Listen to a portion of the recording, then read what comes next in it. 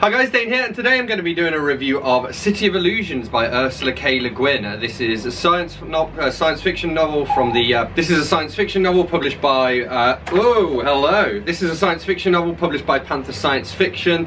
I've got a few tabs in there, not a huge amount to be honest. I don't have a lot to say about this book, but I'm going to go through as always and read the blurb, check out my tabs, and share my overall thoughts and rating at the end. So, on a far future Earth ruled by aliens, he fought to outwit mankind's masters. Falk was a fully grown man, alone in the dense forest, with no trail to show where he had come from and no memory to tell who or what he was. The forest people took him in and raised him almost as a child, teaching him to speak, training him in forest lore, giving him all the knowledge they had. But they could not solve the riddle of his past, and finally he had to set out on a perilous quest to Estok, the city of the Shing, the liars of Earth, the enemy of mankind. There he would find his true self and a universe of danger. City of Illusions is the novel Ursula Le Guin wrote immediately prior to The Left Hand of Darkness, the novel with which she won both the Hugo and Nebula Awards. In it she displays all the imagination and storytelling talent of the born science fiction author.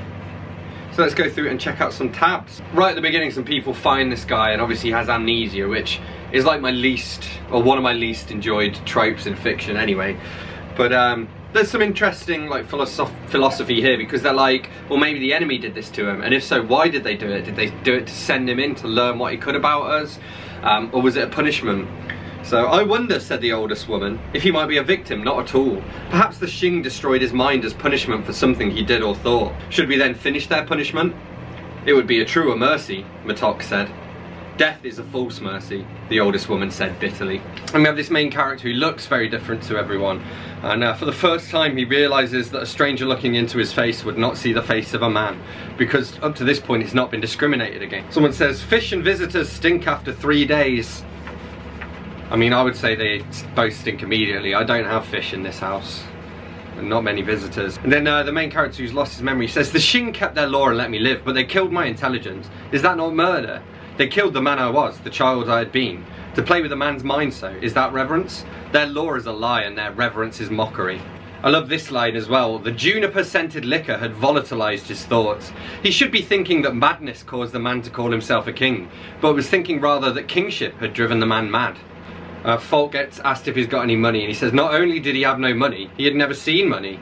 And though Galactica had a word for the thing, his forest dialect did not.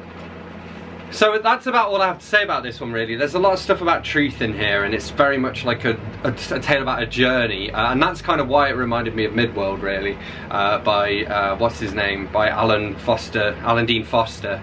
But it was alright. I give it a 3.5 out of 5. Ursula K. Le Guin, I've read about 4 of her books now, and like none of them have really blown my mind in the way that, say, a Philip K. Dick or an Isaac Asimov does.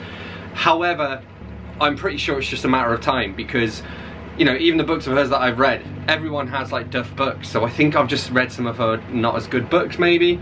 This one, as I say, was just fine, but nothing spectacular. Worth reading over a day or two if you fancy it, and yeah. So there we have it, that's what I made of City of Illusions by Ursula K. Le Guin. As always, don't forget to let me know in the comments what you thought of this book if you read it. Hit that like button if you've enjoyed this video, hit that subscribe button for more, and I will see you soon for another bookish video. Thanks a lot, bye bye.